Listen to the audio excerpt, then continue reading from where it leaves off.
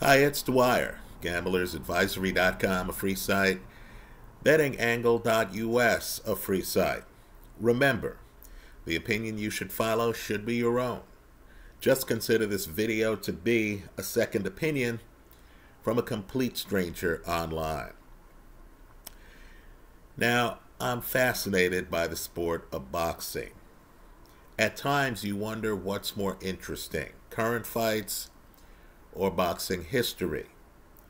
There's a jarring moment in the Scorsese film, The Raging Bull, where Jake LaMotta, and understand he's the author of the book, The Raging Bull. You have a good source here on what happened in LaMotta's career. Jake himself. Well, in the movie, Jake LaMotta is told by the mob that he has to throw a fight to Billy Fox. And of course, in the movie, they show how hard it was for him to do so because Billy Fox was not that good. Right? So you have a fighter who's on record as admitting to throwing a fight. Now let's look a little bit further back in boxing history because I need for people to understand, while it's news to many that a fighter threw a fight, understand in boxing, believe it or not, you actually had a situation where there was a prominent fighter, and I'm not talking about Sonny Liston, but there's a prominent fighter who was actually mob controlled.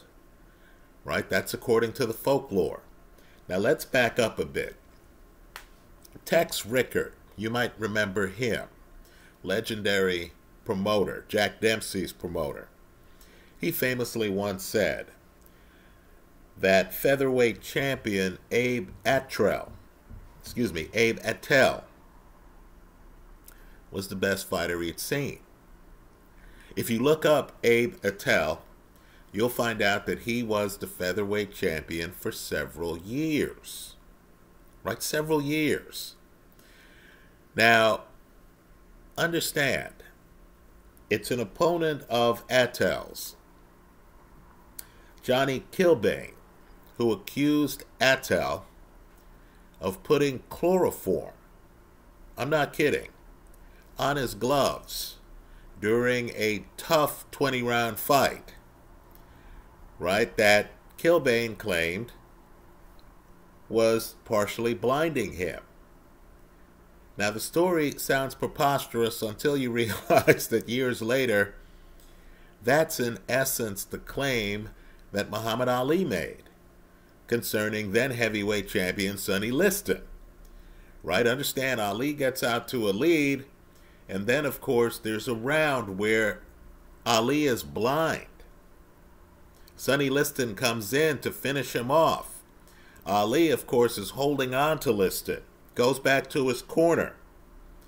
Says to his trainer, Angelo Dundee, cut them off. I'm going to expose this bum.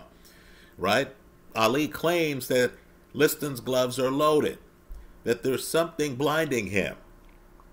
And, of course, Dundee puts his finger in Ali's eye and then realizes that there's some foreign substance in Ali's eyes. Right? That's during the fight.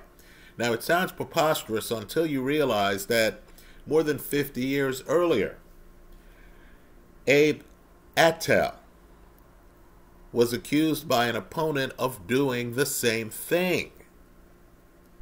Right? Well, let's look a little closer at Abe Attell, multi-year featherweight champion. Just understand that he is supposed to have been the bag man, I'm not kidding, for mobster Arnold Rothstein in Rothstein's effort to fix the 1919 World Series. Folks, if you saw this in a movie, you would think it was ridiculous. You would think the level of corruption was just not believable. Folks, understand, these were the charges that the prosecution levied on Abe Attell and Attell then left the country. I'm not kidding, right? He does a Jack Johnson. He leaves the country to avoid being subpoenaed. Well, baseball bans him. He's not allowed to participate in any event concerning any baseball activity by Major League Baseball. So what happens to Abe Attell? Believe it or not, he becomes the trainer for Primo Carnera, who ends up winning the heavyweight championship. Now, what I want to do in this video is just talk about 3 Carnera fights due to the power of the internet and our ability to now look at fight films, which of course were banned from interstate commerce for years following Jack Johnson's victory on July the 4th, 1910. Right?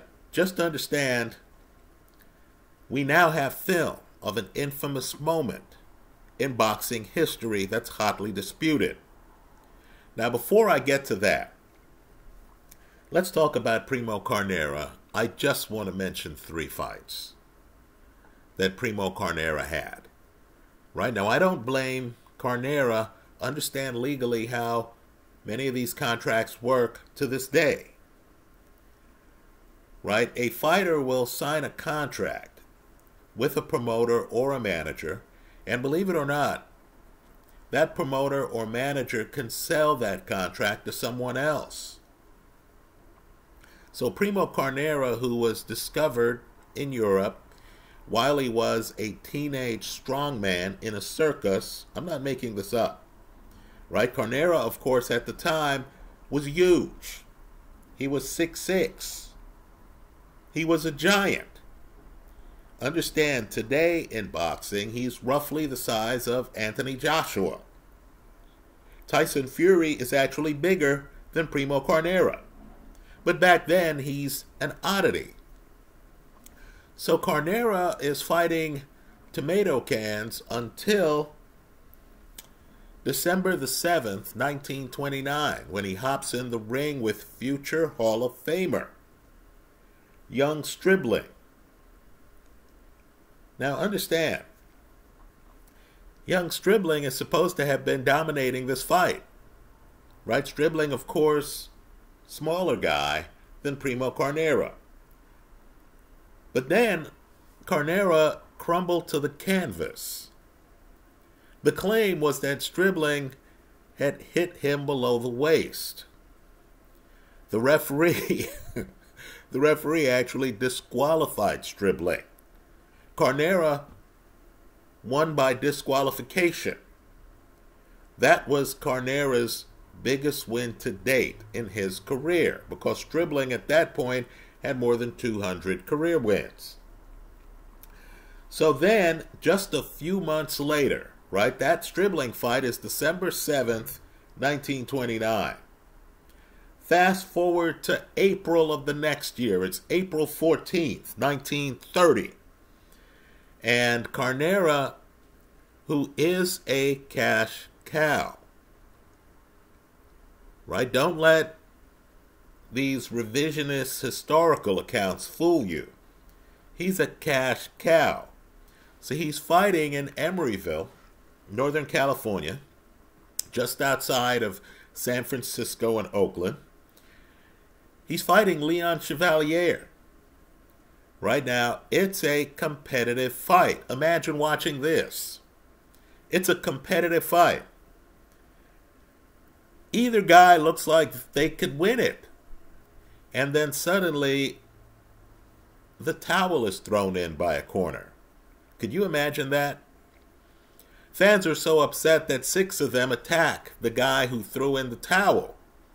Of course, the guy who throws in the towel in Chevalier's corner isn't even the chief guy in the corner. It's some second guy who throws in the towel in a fight that the crowd felt was competitive. The crowd, about 10,000 people. So understand, bedlam breaks out. An investigation takes place. The wife of the guy who threw in the towel claims that her husband was approached before the fight by unknown people who wanted a fake fight. Of course, the manager of Chevalier claims he knew nothing about that. Carnera's career continues. So then we get to the moment, and it's a big moment. New York Times estimates that 35,000 people were there. Other people put the attendance at 40,000 people. The there is a fight town, one of the premier fight towns to this day in the United States. It's Philadelphia, Pennsylvania. The opponent is one of those mystical people in boxing history. You need to know him. He went by the name of George Godfrey. Years later, when Godfrey died, Jack Dempsey attended his funeral. Right? Understand, George Godfrey was actually the name used by a famous black boxer years earlier. This is back when you had color lines in boxing. So here you had a 6'3" guy, big guy, who adopts the name of a legendary black boxer. Right? He, who's black himself, calls himself George Godfrey. Right? He's actually a guy from Alabama. So in a fight on June the 23rd, 1930, that took place in Philadelphia, George Godfrey is dominating Primo Carnera over the first 4 rounds of the fight. Right? Carnera is not yet the heavyweight champ, but Carnera is a cash cow pulling in crowds in part because he's 6'6". Right? Even against big man Godfrey, who's bigger than Jack Johnson physically. Carnera still has a 3-inch height advantage. So Carnera is getting roughed up by George Godfrey. We get to the 5th round. Now, in my favorites folder right now is the film of that 5th round. Let me be clear here, it's unclear. But just understand that there comes a moment in the fight where Carnera hits the canvas, looks completely finished, looks like he can't get up and walk. His claim is that he was hit below the belt. Right? He's on the canvas. He looks more out of it than Usyk looked when he was dropped or fouled by Daniel Dubois. Well, understand, just as in the young Stribling fight, the referee disqualifies George Godfrey for a low blow. Right? This is yet another fight that Primo Carnera is winning by disqualification. Now, what I want is for people to look at the film carefully, because understand, Bedlam then broke out in Philly. You're in front of a fight crowd. This is right around the start of the Great Depression, right? You're just out of the Roaring 20s. People are there, at least 35,000 people are there. And they wanted to see an honest fight. So Bedlam breaks out in the crowd. But of course, because of that Johnson-Jim Jeffries rule that these fight films weren't allowed to be transported interstate, a lot of people didn't see the film. They couldn't judge whether Carnera had actually been hit below the belt. Now, I want people to look at this film carefully. Unfortunately, It's 1930. And it's not like they have film angles everywhere. This isn't like watching a Super Bowl where they can look at it from the east, they can look at it from the west, they can look at it from the overhead cam. No, no, no. You have one fight film, and unfortunately, it's from behind Primo Carnera. So you can't see what's happening in front of him. What's clear is that George Godfrey is giving him the business. Then, of course, Carnera falls. One thing is clear. Godfrey doesn't dip a shoulder. The low blow couldn't have been that low. You have to ask yourself, too, and I think every man has been in this position before, where you get hit below the belt, right? It could be in a fight. It could be playing sports. It could be just, getting out the car the wrong way and bumping into the door. I know how painful it can be. I'm sure most of the guys watching this video know how painful it can be. But you need to ask yourself, looking at Primo Carnera on the canvas, could it be that painful? Right, Carnera, 6'6", athlete, he can barely move. Right, and you see it and you're thinking, oh my goodness. At worst, this may have been Bernard Hopkins against Joe Calzaghe. At worst. Well, give it a look. Just to understand that Primo Carnera goes on to win the heavyweight championship. Just to understand that his trainer is Abe Attell, who, of course, was banned from baseball.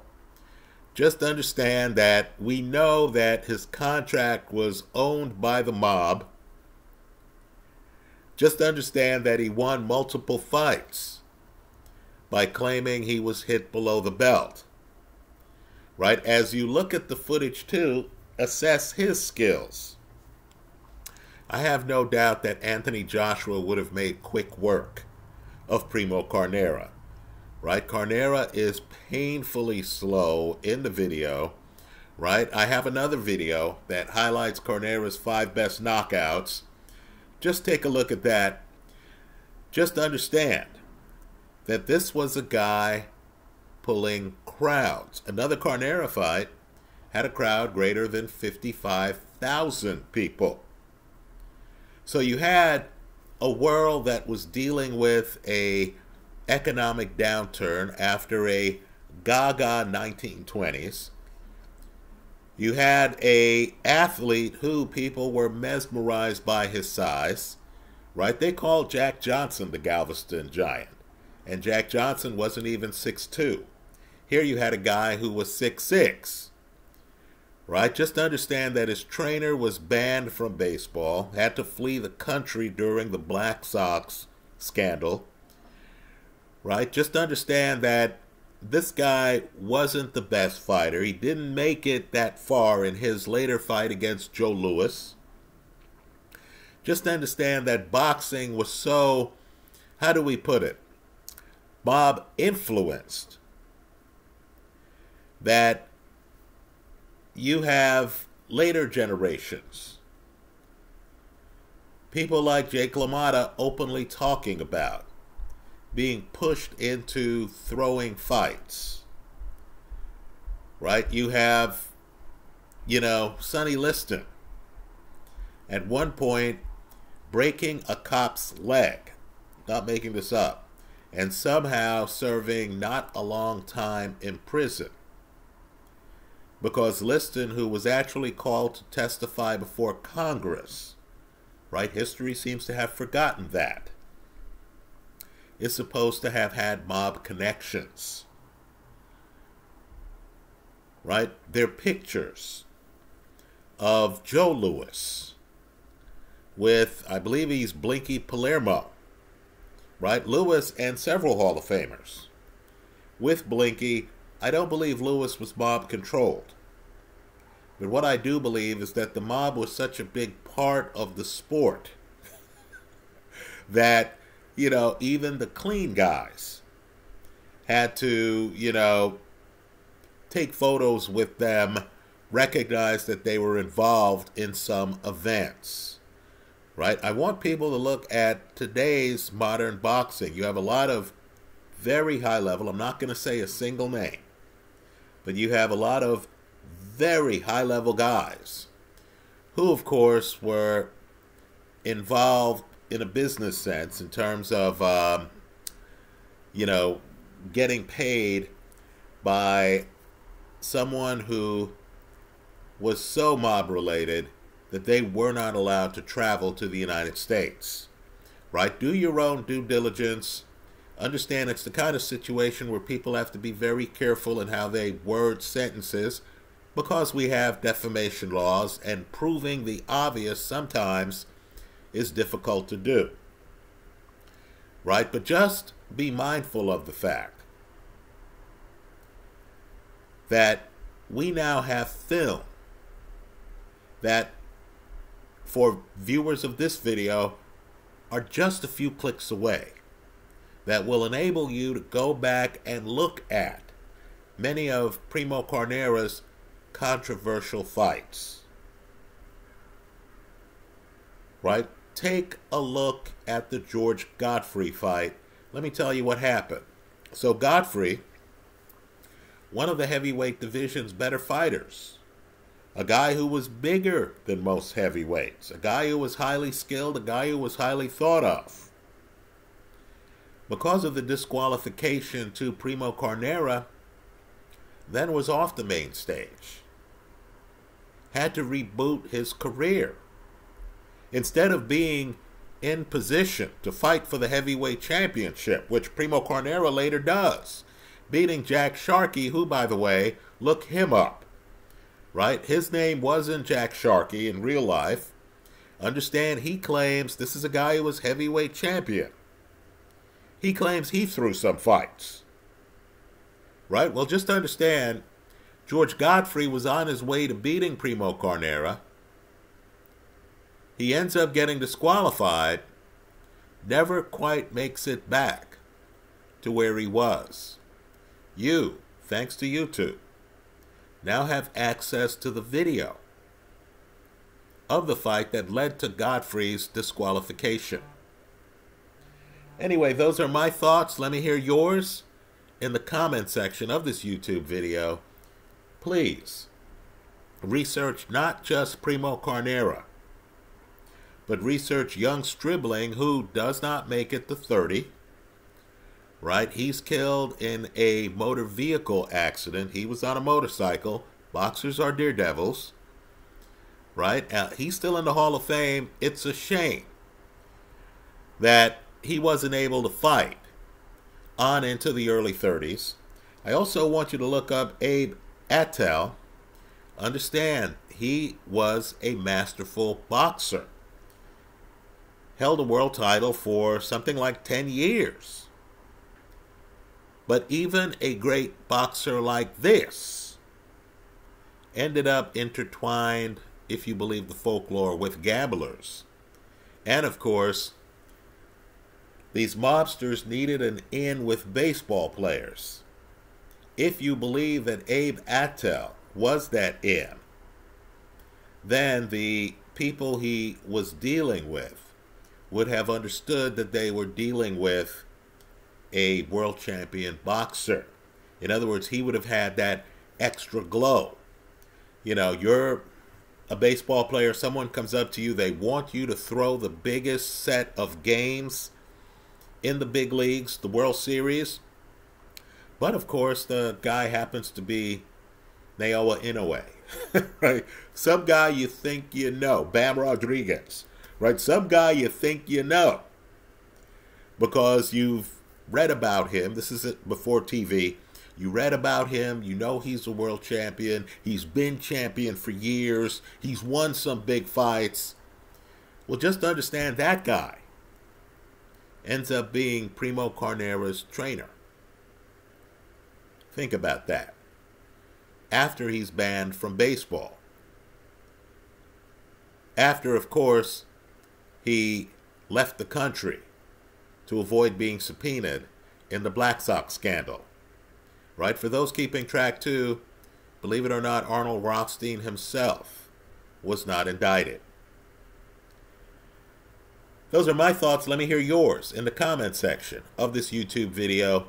Let's just say that boxing has an extremely rich history. Some very interesting characters.